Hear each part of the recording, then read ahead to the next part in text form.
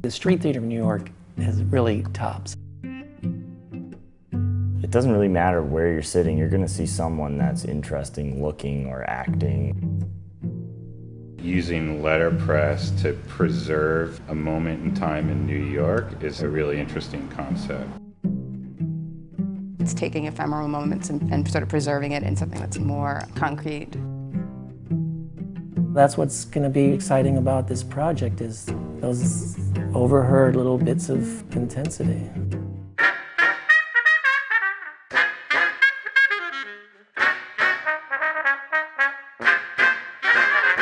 I started my career as a photographer. I had been a painter before that. I got this pretty crazy idea of buying metal type and trying to see if we could print. I think, Patrick, you found a press for sale in Williamsburg, and it just sort of seemed like, wouldn't that be a neat piece of sculpture to have? But we didn't know anything about printing. I got really excited about letterpress. And then once we had it, we figured, well, why don't we start using it? I liked the accessibility and the community surrounding printmaking. That's what originally appealed to me. I would say it's like the third time that letterpress has re-emerged, and each time it changes a little.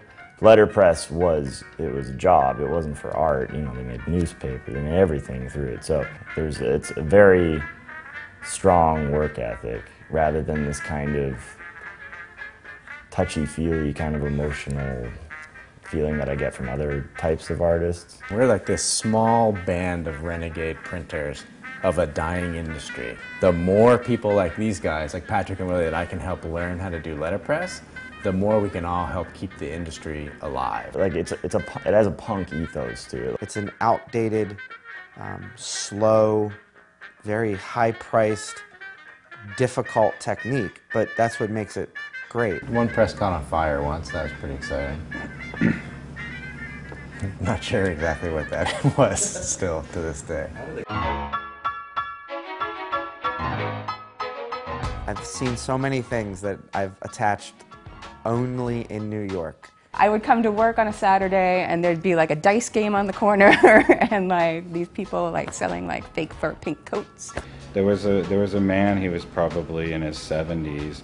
He was having a very animated conversation on the phone, on a payphone, which is not all that out of the ordinary, but he was totally stark naked. I had a taxi driver get into a very small fender bender with another taxi driver, and they fought each other in front of the two cabs, just in a fist fight for about a minute, got back into the cars, and continued on the trip like nothing had happened. Guy came up to me and he's holding an avocado and he's like, these Ukrainians gave me this avocado and I think there's something wrong with it, so I want you to take it. This one clear voice rings out like midway through this confrontation.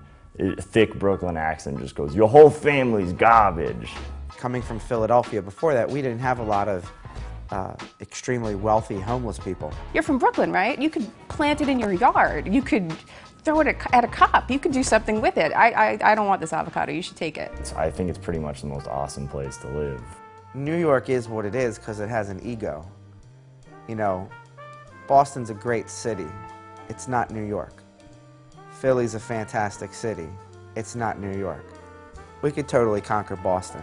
I'm very curious to see at the end of this New York Writes Itself project if looking at all of these images that people create involving other people's experience, I'm very interested to see if this looks like New York. It's a cool way of looking at a city, I think. You know, it's not pretty and polished and perfect. It's New York.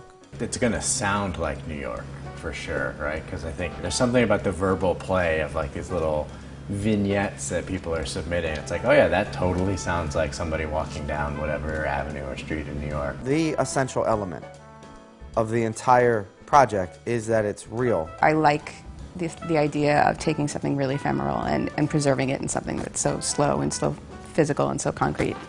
If we do it right, we'll be able to like capture a moment and like let people hold on to it. New Yorkers, in the end, they really do love the city. And I think it's that So what makes you a New Yorker is that time when you feel that emotion come in for you. You know, there's those poignant moments and there's those beautiful moments. But then there's that reality of New York, which is, fuck you, keep moving.